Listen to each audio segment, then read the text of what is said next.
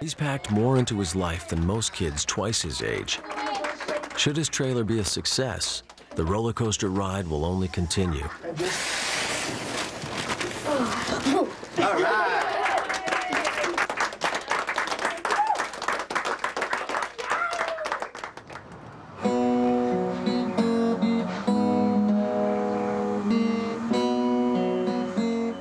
However, the big question remains. Was he a victim of exploitation? Or is he a phenom whose development was just encouraged by those around him?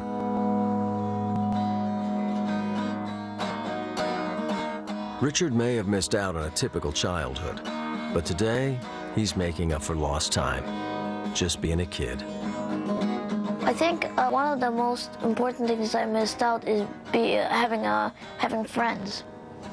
Not adult friends, but kids my age I could like hang out, go out with, or even come to my house, you know what I mean?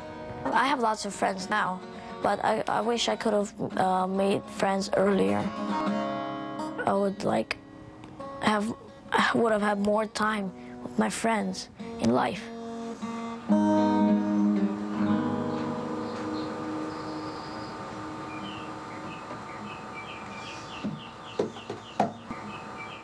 Tomorrow.